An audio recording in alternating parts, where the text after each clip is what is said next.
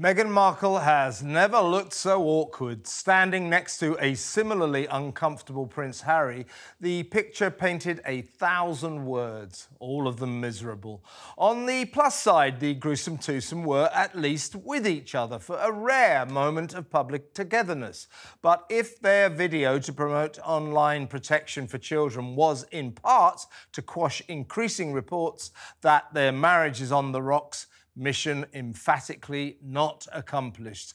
They appeared, to put it mildly, less than happy. Warmth was conspicuous by its absence. Why?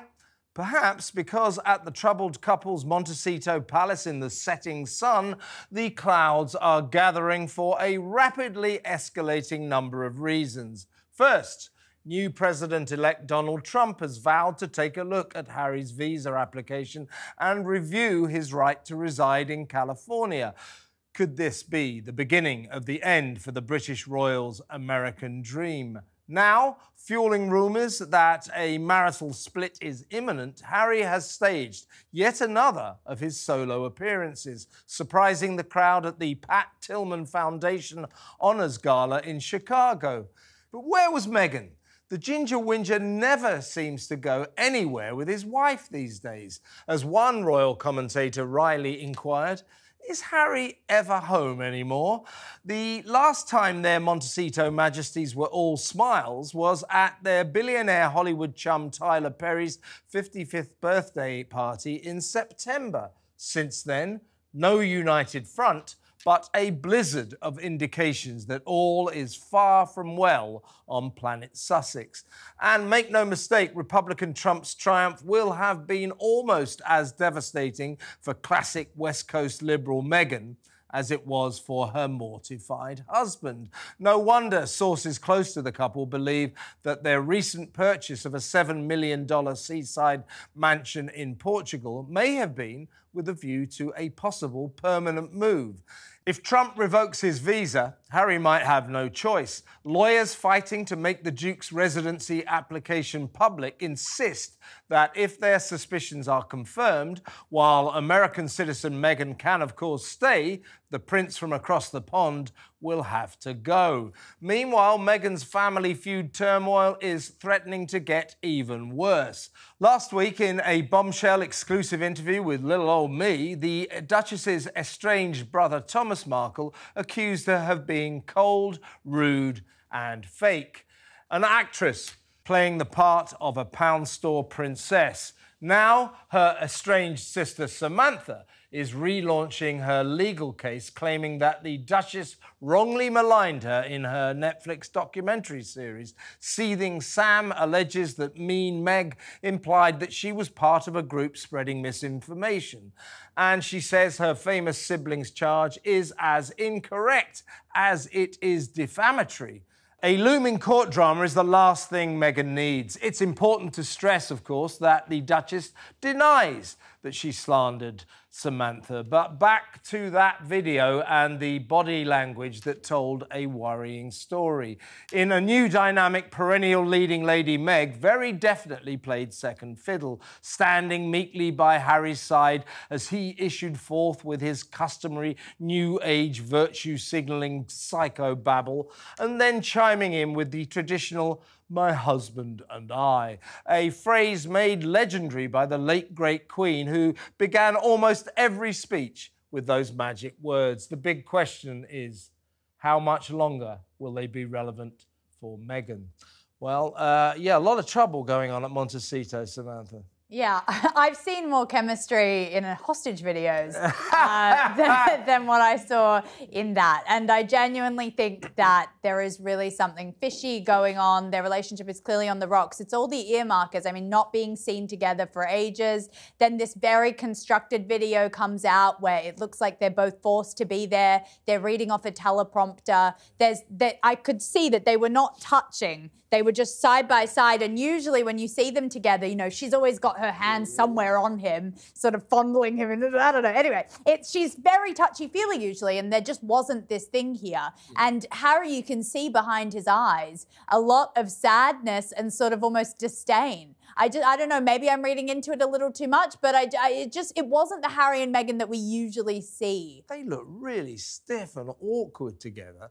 And what I didn't realise is that 2 days before, the New York Post, in their page 6 column, had said exactly the same thing. Everybody is looking at that and saying there's something not right with this couple. You're saying, oh, she used to be touchy-feely all the time. I remember a lot of people saying, oh, can't you just stop pouring him? Can't you just stop leaving him alone? Well, that's what I mean. Now they're standing together side by side. She's definitely doing that. You know, there's definitely something wrong here. The last time they looked happy together, as I said in my monologue, was back in September. They went to Tyler Perry's 55th birthday, and they were smiling and touchy-feely in the back of a car then. But it looks like something has gone wrong since then. It was so depressing. Yeah. I mean, the actual content of the video was about as vacuous as I can imagine their relationship probably is. Sorry, seriously. No, there was nothing in there. I can't believe if I was forced to stand there and read out this psychobabble, I actually would really be questioning, what am I doing with my life? And I think it harkens back to a bigger issue within their relationship where they're not exactly sure what direction they're going in right now. The actual video itself didn't imprint. Can you remember one line from that video? Oh, cool. Yeah. There was a lot of old West Coast psychobabble as usual. Yeah, exactly. Indecipherable, load of old rubbish about interconnectivity and God knows what. So, Meghan and Harry speak in a different language to the rest of us. They speak Californian. It's always, impossible to understand. But the message they're trying to get across is a good one, isn't it? Don't you think? I don't particularly want to knock them for that, but I think a couple of sort of privileged people standing in their massive mansion, going, oh, online harm for children, let's protect children. I'm not sure how much good it does. Listen, if it's something that puts that front and centre and means that more people get to hear about it, then it's a good thing. Brilliant for them. What a couple. Stunning and brave. Oh, my word. I'm not sorry, unless I actually see them going to some victim's house, going and helping a family, making a direct donation to someone's family who's lost their child because of online bullying, I'm not going to rest. But I know that it's going to be them on their iPhone. Oh, sorry, Meghan, we have to go make this video outside our mansion today. Exactly right. And do you know, when they launched this campaign a couple of months ago, they went to that cabin in the hills and a few families of parents of kids who'd actually killed themselves due to online harm. And that was Harry and Meghan. Oh, so great to meet you. And then on their website, it said, this is the campaign to protect parents. There will be no more personal meetings. So they don't want to waste too much time on any of that. Precisely. Apparently it's all going to be done via Zoom online. They are, Simon, aren't they? A couple of virtue-signalling frauds. Look at us. We do wonderful work now. You're all out for yourself, you two. Everything they do is kind of sort of just bashed completely. If you're giving time to people... Well, let me finish. If you're giving time to people and you're doing some charity... They're not giving time to people. They're just making you just said they were. They're making poxy videos to make themselves You just said they were. You just said they were. And also giving Zoom... Giving Zoom time to people to talk about so that they can do that. I think that's quite good. And you did mention as well that furore over the Pat Tillman Awards, Harry kind of manning up and going along to the awards. So he went that sort of stuff is... Yeah, but the only takeaway from that, Simon, was he went on his own. I mean, do they go anywhere together anymore? But it was him who was... never seen But it was him who was given the award. Let me tell you, mate. I said this the other... The award was given to Harry. There is something going on here. And by the way, she now is back embroiled in this family dispute because Samantha Markle, her estranged sister, her half-sister, has relaunched this defamation case against her, saying that in the video, in the Netflix series, Meghan makes it clear that, this is Samantha's case, that Samantha was part of a group that was basically putting so much misinformation online that they were encouraging people to kill Meghan. And that's what Meghan said. And Samantha said, I wasn't part of that group. I had nothing to do with that. And therefore, you've defamed me. So that case is going back to appeal. She could be in court soon. OK, well, you glossed over the Pat Tillman thing. The award was given to Harry, so Meghan doesn't need to be there. That's the first thing. The second thing is what we said last week, or what I tried to say last week about, no, you can roll your eyes, but what I tried to say last week was this is a family.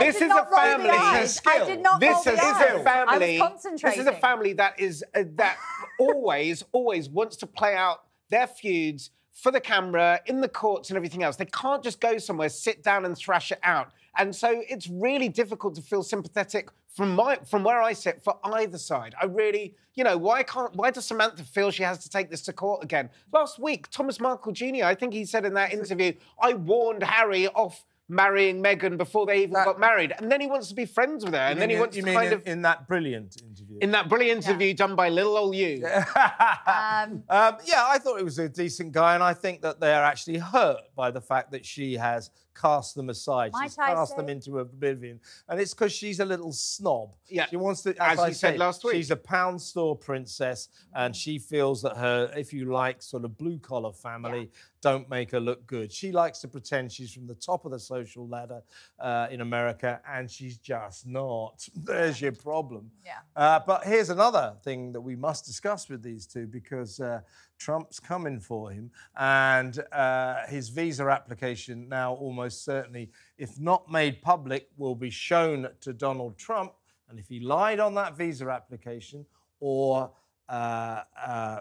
he's already admitted taking drugs, and if he lied, if he pretended he didn't on his application to reside in America, Trump might kick him out. Trump doesn't want to be... Trump does not want to be doing too much poking around with visas with the way that his wife's family got their visas. I don't think that's a good... Oh, wait a minute. I don't think that's a good area for Trump to go. Let me tell you something, Simon. In America, Donald Trump can do right now whatever the hell he wants to do. And that's a scary thought. He just won Congress. And that's a scary thought. He's got Congress, he's got Senate, he won virtually every state. The guy is all-powerful. So you say he shouldn't be messing around with visas. He'll do whatever he wants to do. And you think Harry would be top of his list? God, doesn't he have better things to do? Look, the thing I love about Donald Trump is everything. It's not everything. If we can just pull you out of his backside for a second, tell us. No. Yeah, he's still hurting, isn't he? Oh, It's God, your girl. Wasn't she useless? How bad did she do? How wrong were you? You were so wrong. Yes. I mean, so... Make your point, Kevin O'Sullivan. That he is a disruptor.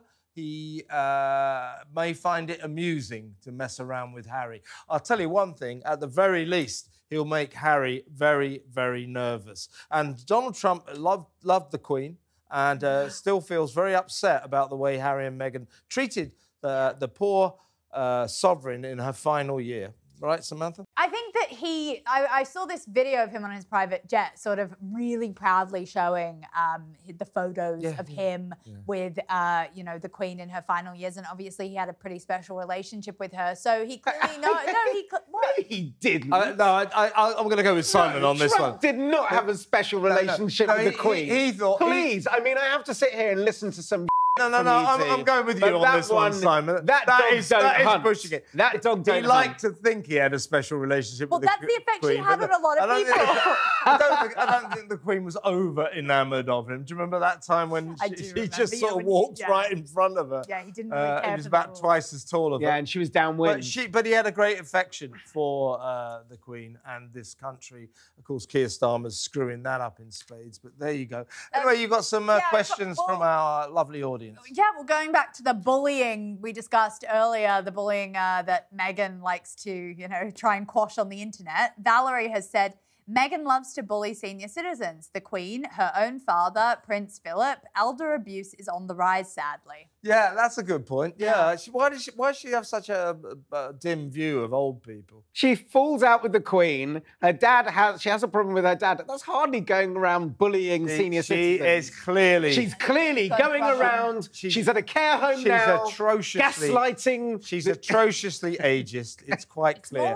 Let's have another question. She's got a problem with authority, and anyone that tries to tell her that she's not. She does. I'll tell you what she's got a problem with. Her husband. Anyway, what's next? He's a whipped man. Marino says, nobody has seen the kids, not the King of the UK, neither her father or the public. I don't believe that she has kids. Well, you know... There was a nice picture of the kids. I believe... That was just what, the back of their heads? No, there was a picture of all of them. That's the first time I've seen...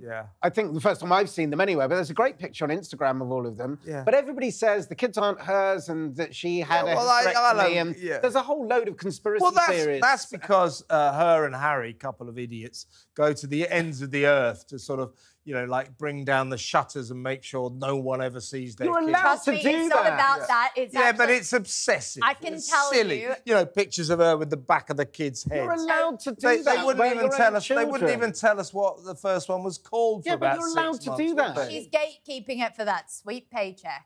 I can tell you that much. Okay, maybe she is, but I don't think it's right that you kind of attack people who want to protect their children from being in the public eye. Harry had a real problem. He's a member of the royal family. Yeah, but you're still allowed to protect your children from the gaze of, you know, and especially with the sort of crap that is written about both of them. They wouldn't get crap written about them if they were a bit more sensible about their kids. Oh, no, of course. The fact that they never you would not say any crap.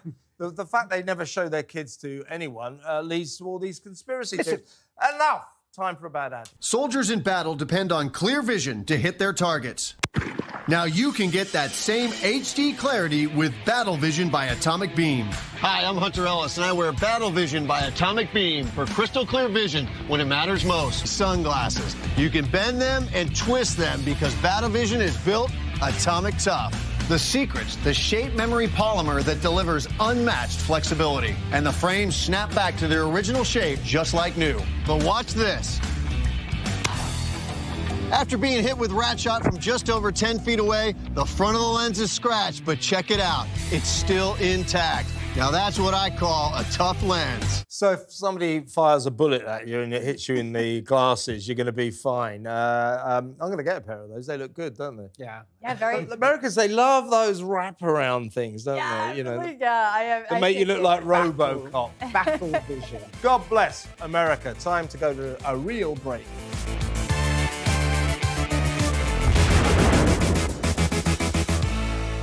What just happened?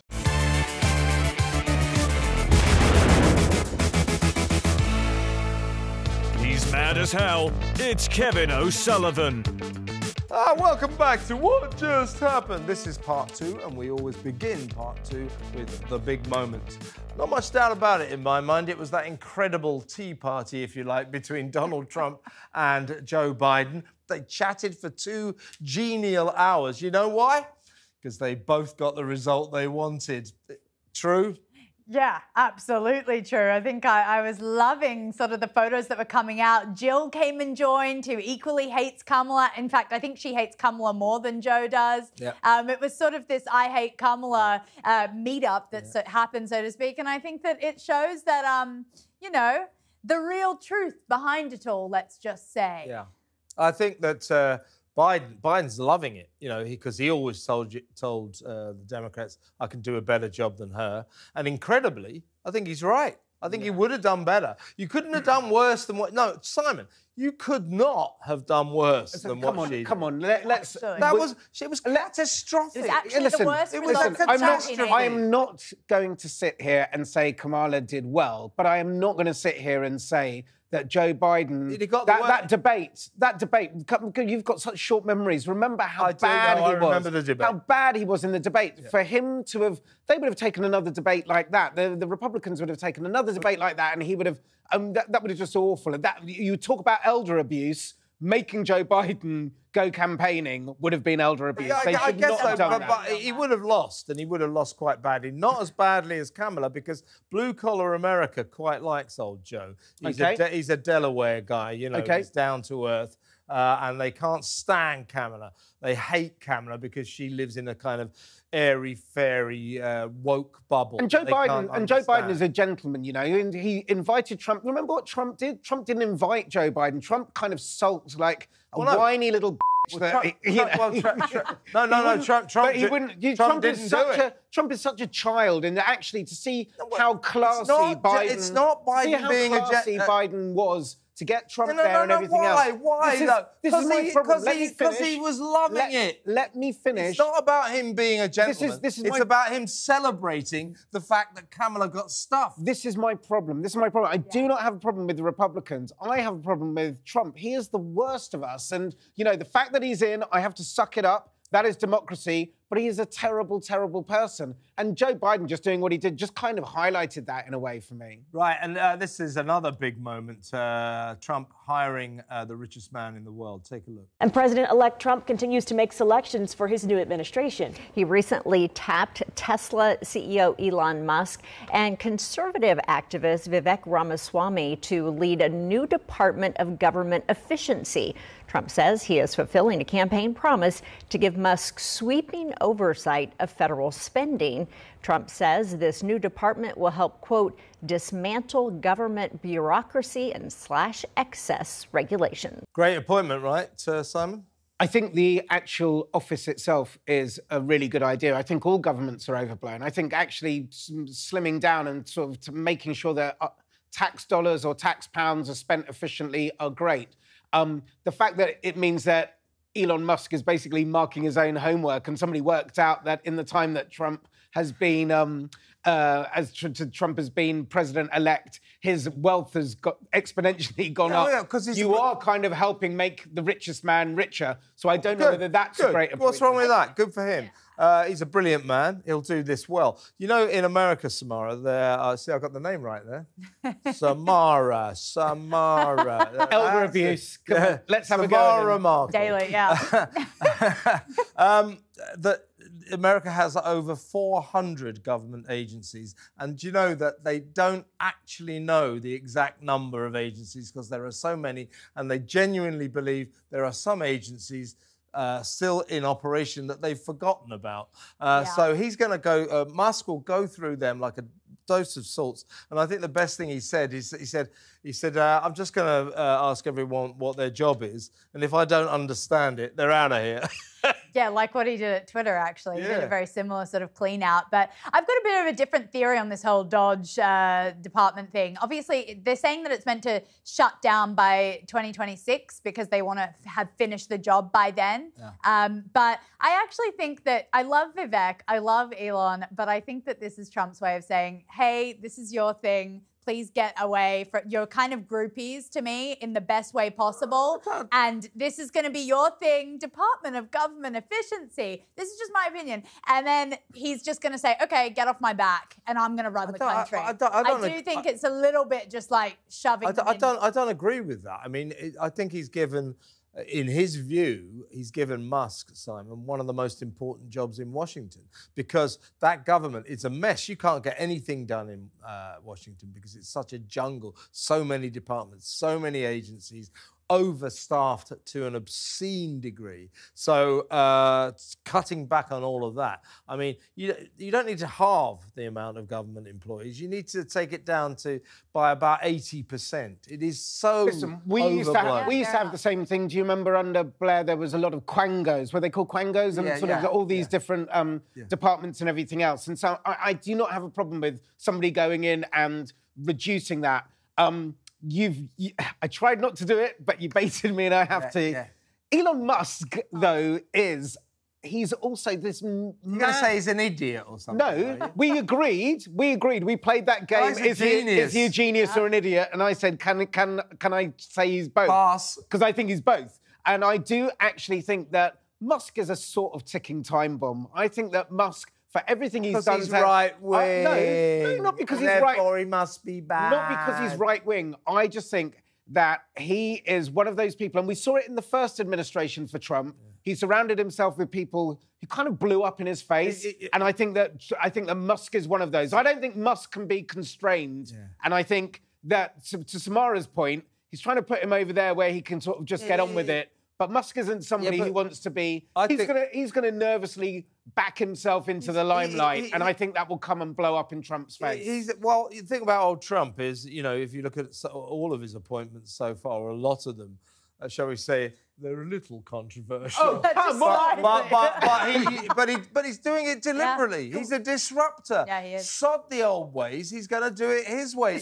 And this time he will do it his way because he's got total control. Because your hero Kamala and those dozy Democrats were so disastrous that he's won everything. He's won Congress. He's won the Senate. He's won the presidency. He is God in Washington now, and he can do pretty much anything he wants. You got some more questions there, Samara? Yes. Kamala Harris's advisor has told CNN that Joe Biden should resign so that she can be the 47th president. What do you think, Kevin? So what's that question again?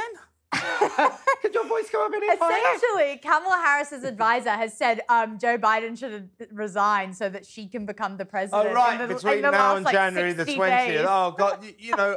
well, here, watch this. Joe Biden's been a phenomenal president. He's lived up to so many of the promises he's made. There's one promise left that he could fulfill, being a transitional figure. He could resign the presidency in the next 30 days, make Kamala Harris the president of the United States. Whoa. He would absolve her from being able to from having to oversee the January 6th transition, right, of her own defeat. This is the moment for us to change the entire perspective of how Democrats operate. This has now jumped from an internet meme. These people are deranged. This is like what a ridiculous suggestion. No, that's Kamala Harris is yesterday's news. She is returning to the obscurity for which she was designed. She is an empty vessel, a moron, a useless candidate, and to make her president now, you must be joking.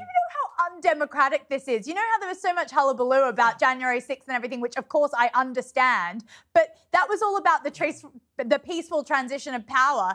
The Democrats are basically putting someone who did not win any popular vote, Senate, House, any electorate college votes. They're wanting to put her in power now. How democratic is that? That idiot is still suffering from derangement syndrome. You know, they can't handle. You know, frankly, it doesn't really matter. But it doesn't matter what happens between now and January the 20th. Biden should carry on because Kamala Harris, as you say, has been, phenomenally rejected by the American people. To make her president would be, to stick two fingers up, or in America, one finger up, to the population of that great country. Mm-hmm. Look, I mean, it's a ridiculous idea, and the guy must be high to even suggest it. Yeah. She's been, as you say, the electorate have rejected her. You don't try and force that upon them. Joe Biden stays in place. It's just very interesting, though, to see your typical... You are the Trump derangement syndrome people. You can wriggle and squirt. No. You can wriggle and... Well, let me finish. Time of our lives. Let me finish. You can wriggle and squirm all you like. I'm not wriggling. You can wriggle and squirm. We won. We won. You're the wriggler and the squirmer. Let me finish, because you don't know what I'm going to say. No, you're wriggling and squirming. What do you want to say then? I'm trying to say, like, all of a sudden, you're big fans of Joe when he invites Trump along and everything else. Yeah. If the Democrats wanted to do that with Kamala Harris, it still would be in no way as obscene and absurd as what Trump organised on January the 6th 4 years ago. Ooh. So he could have... So I wouldn't have a problem with it. Do you know what that is? Yeah. History. Yeah. Long ago history. Not and that the American long ago. people knew all about it. They had all the facts. Yeah. And they said, this guy, we're going to vote for him. And they did resoundingly. They did. You've got another question? Yeah, a really interesting one. Keir Starmer and the Taliban went to COP29 this week. Is the world finally taking climate change seriously? Simon, I think that's one for you. Well, no, it's one for me. Far be it for Kev not to be able to have his say. Yeah, Keir Starmer, who ludicrously was seen in Paris on Armistice Day, standing in the back of a Jeep with Macron. It was look at this. I mean, it's so weird. I mean, I'm going to say this. It looks a bit like the Nazis. Hitler and his mates used to stand in vehicles going past the troops. Margaret Thatcher did it in a tank. She didn't stand there like that. That was one of the most bizarre, absurd things a British Prime Minister has ever done. And why the hell was that idiot Starmer in France and not in his own country on the sacred moment of armistice, the 11th hour of the 11th day of the 11th month. What the hell was he doing over there? I think it's really good that Macron invited... No. They've never had... He could have gone after 11 a.m. What was he doing there? Well, it's a betrayal of his own country. He looked like he was... But to get a back betrayal of his own country. To get back, oh, come on. It was. Come on, it's you not should be in your own country at that point. It's not a betrayal of his own country. It's outrageous. It's disgusting thing. This is why we have to dial the... You don't go over and spend it with the French. You know what it was a betrayal of as well? Brexit, which anyone forgotten about that? Like, because he loves Europe. He's with his EU mates at this special time. Anyway, then he got on a plane and flew all the way to Baku in Azerbaijan for the Not Much COP29 Festival of Hypocrisy. Pleased with that one? Load of rubbish. And it was pointless what he did there. Everything, the COP29, the only significant people who didn't go. Macron, funnily enough, Olaf Scholz from Germany didn't go. Modi, the leader of India, didn't go. Obviously, Putin didn't go. Ursula von der Leyen, the leader of the EU, didn't go. No one went. No one at all went except for Starmer and the Taliban. Good, eh? Good, eh? I don't think they'll bother with COP30 in Brazil because it just fell apart at the seams at because Trump cast a huge cloud about it. And did you see the footage? It was just these massively empty halls with these idiots still droning on about this climate change claptrap that I don't think we can do anything about. I'm with Donald Trump. He says that the climate change emergency is a hoax. Everybody accepts the climate is changing, it always has, but the fact it's an emergency and the belief that somehow or other if we drive electric cars, the planet is saved, that's a hoax. Time for a bad ad. The atomic bomb is one of the most powerful forces on Earth. The atomic beam is one of the most powerful flashlights on Earth. Hi, I'm Hunter Ellis, and this is Atomic Beam USA. It's tough enough to withstand this 36-ton fire truck, yet it's lightweight, compact, and portable enough for everyday use. Heavy downpours, mud puddles, even extreme temperatures like boiling hot oil or being frozen solid in a block of ice are no match. If the power goes out, the atomic beam can light up the entire room. I've never seen a flashlight this bright before. We're gonna drop it hundreds of feet from this helicopter. It hits the tarmac and it's still working.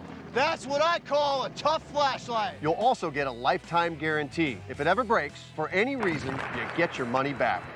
Where's my torch? It's in the chip pan. Yeah, obviously. Old Hunter Ellis, he's the guy with the battle glasses. But what is Hunter Ellis's day job? Yeah, Hunter. He needs a torch that's in a hot oil. Yeah. He's dropping them out of aeroplanes when he's not being shot at in the eyes. I'm never hanging out with Hunter.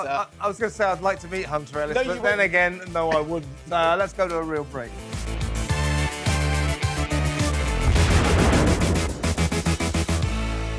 What just happened?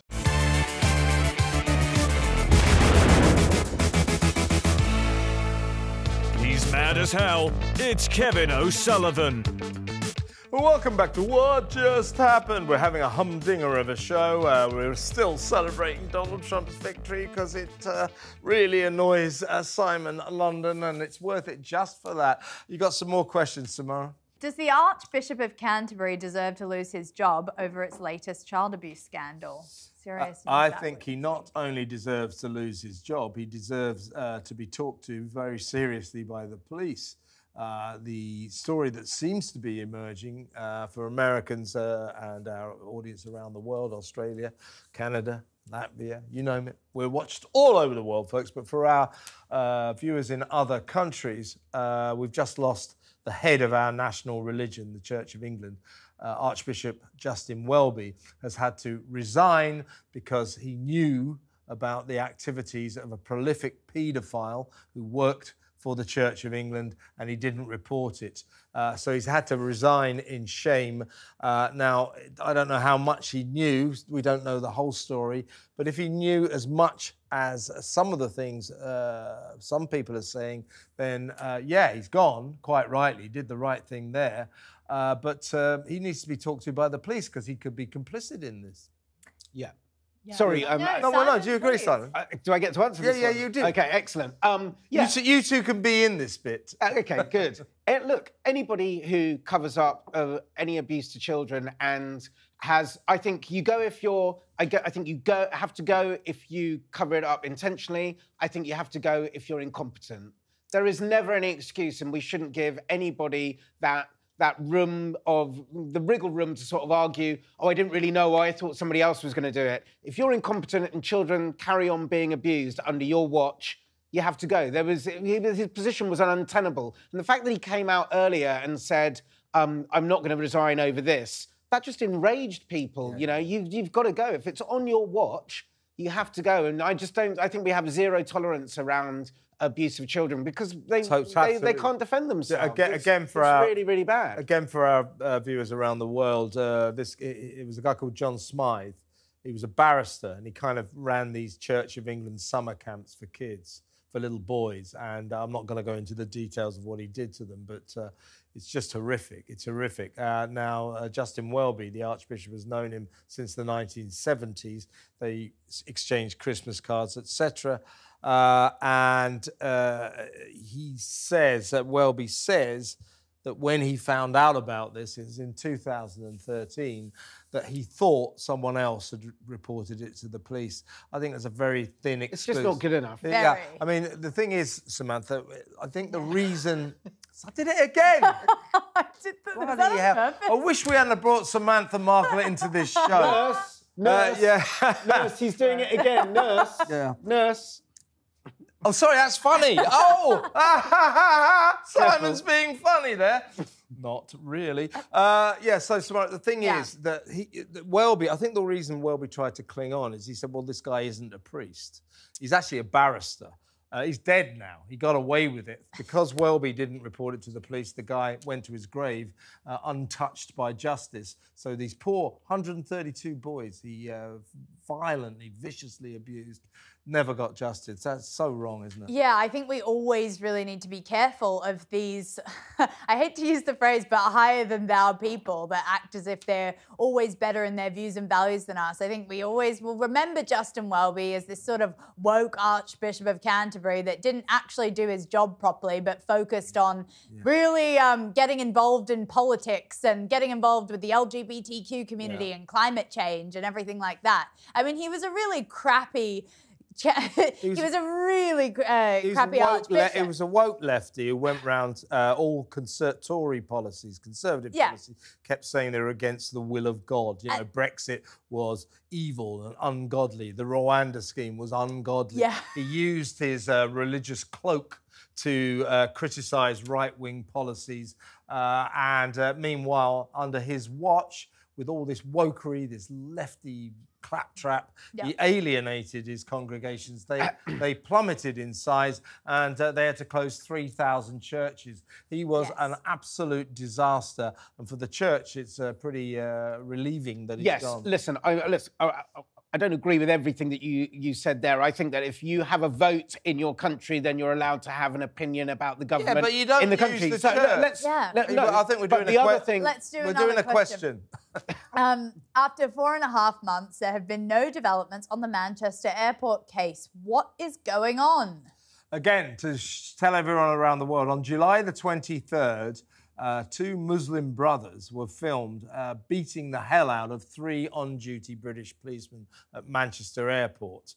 One of them was a woman, a woman police officer. She had her nose broken. You see the blood everywhere. She had to go to hospital. All 3 cops had to go to hospital, pummeling them like this. Here we are in November, middle of November. Those Muslim brothers have still not been charged. The suggestion is, and I agree with it, it's because the authorities are terrified of Islamophobia.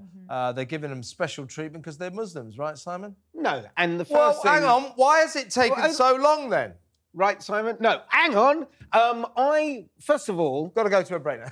Just kidding. First of all, these guys, what they did to that woman is terrible and is unconscionable, and they should be hauled up in front of a judge and sentenced, and they should go to... I don't know why it's taking so long. Does it matter? They're Muslims. No. Does it matter that they're Muslims? Does it matter? I don't think so. It does to the Crown prosecution. No, I don't believe so. I don't believe so. Look, I've interviewed many senior coppers about this. Now, the file on this shocking incident, which is all on film, you know, these guys going like this to on-duty coppers. What was her religion? Huh? What was her religion? That's not the point. Well, it is the point. No, No, it is the point. If we go round... Hang on, wait, Jewish, I haven't Christian, finished. Muslim. I haven't finished. Yeah. That She file... was Muslim, by the way. She's wearing a hijab. Manchester Police's file went to the Crown Prosecution Service on August the 15th.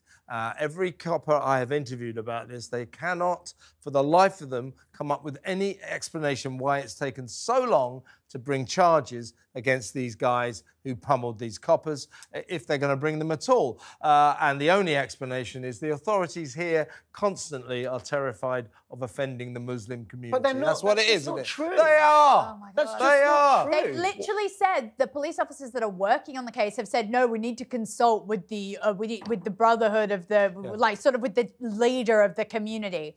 And there's a real issue in this country with two-tier policing at the moment. And this case is really at the heart of a lot of that, because they're saying, how did they very easily lock up a bunch of people that were at the riots during the summer, and then why has this taken months? And some Muslims were locked up for rioting. You know that to be true. Where? You know that to be true. Where? Birmingham? During the riots. No, Birmingham. During the riots. Oh, come off it. During the riots that happened. Why did they call the Southport suspect during the riots that happened, where we locked up all the people for rioting. But it's true. Simon. But it's true. There were some Muslim people who... There were some people who went out with swords and stuff, and they were locked up straight away as well. They had swift in justice. Birmingham?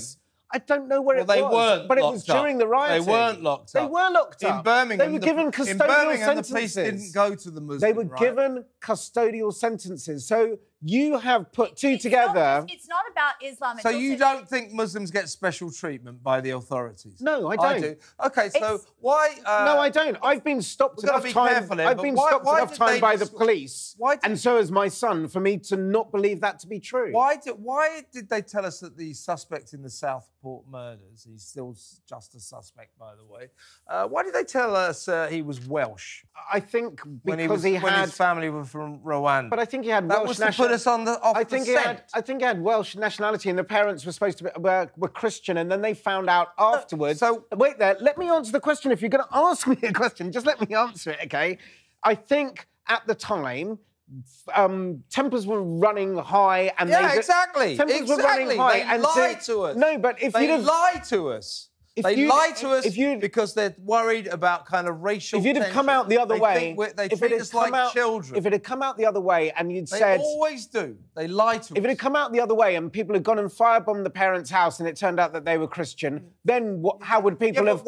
How would have people reacted then? How would people reacted then? When the authorities know that the suspect is Muslim or of ethnic origin, they usually lie to us in case we all get furious about migrants and things like that. That's what happens every single time. They treat us like children, and it's got to stop. So if I do something, so if I go and break the law later on... You haven't noticed If I go and break the law later on this evening, am I Simon London, or am I Simon London the black guy, or am I Simon London the Christian? You can't just suddenly categorise people based on... Well, the police will probably categorise people based on your own kind of... The police will probably say... The police will probably say British citizen Simon London. Yeah. They wouldn't say black because that No, might but you two might They do. think they treat us like children, that we can't deal with this information, that maybe the suspect is a migrant, maybe the suspect is Muslim, you know, and that's what's going on in Manchester. The authorities, Manchester Police, the Crown Prosecution Service are terrified of this case because they're Muslim. And what did people do? They don't want to offend the Muslim community. People went and wrecked a mosque, even though they hadn't been told it was a Muslim. So what would have happened if they had said this person has Islamic sympathies? What would have happened then? That's what they did when they were told it wasn't a Muslim. What would have happened if they had told it's a Muslim? The police aren't just there to arrest people. Don't lie to us. They're also there, don't lie to us. They're lying to the community. They're lying to us because they think we cannot be trusted with this information. They didn't. The police didn't even turn up for the Muslim riot in Birmingham. Anyway, we're going to go to a real break.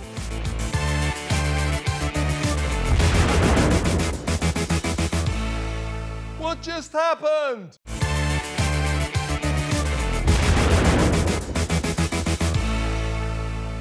He's mad as hell. It's Kevin O'Sullivan. Welcome back to What Just Happened. It's time for the tweets. What do you got? All right, Elizabeth said, Simon, stand strong. Everything you say is correct. There are many millions of us who are shocked, dismayed and scared that Trump is elected. This will be a very rocky road for the next 4 years for Trump and my country. Trump won't be good for America, and I will watch this unfold with you. So disappointed Simon not only supports Megzi, but also Kamala. Shame. I quite like him. Thank you, Mary.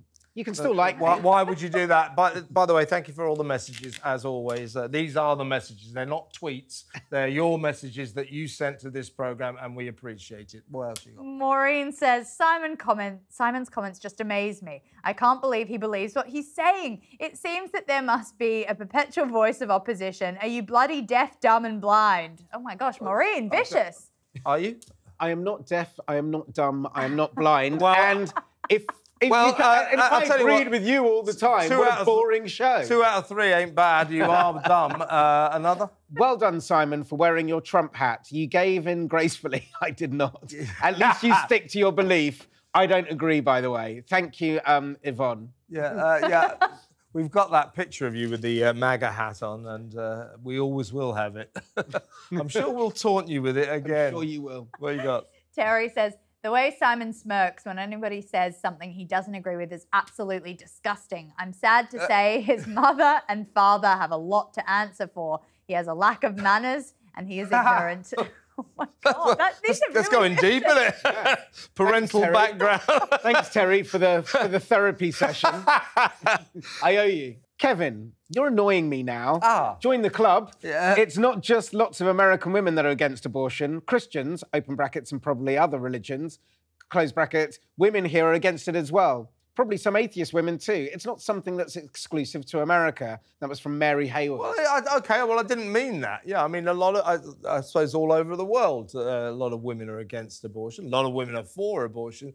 Think about it was a big factor, allegedly, in the American election. That's why I was referring to American women. And I do think in this country, in Britain, many people do not understand that a lot of women, a lot of American women are just as much against abortion as a lot of American men are. Time for a bad ad. Wouldn't you like to meet her? Not with that smile. Look at that face, but those teeth are terrible. Now there's Active Bright, the natural teeth whitening system made with activated coconut charcoal powder, so you can smile with confidence. It's so simple to use. Watch. Apply a small amount of Active Bright to your toothbrush and start brushing. Then rinse clean for the whitest, brightest teeth you've ever seen. Healthy and natural, Active Bright is charcoal in color, yet minty for fresh breath. Safe enough to use every day, and you'll see results the very first time you use it. Teeth, my favourite subject. My tooth has been falling out all week. It's a veneer, and next week it'll be permanent. If you go onto social media, you can see it. It fell out live on air. I just tweeted the good news. He's finally confirmed. That's my tooth. Kev's tooth has just come out. It's fucking. He's finally confirmed.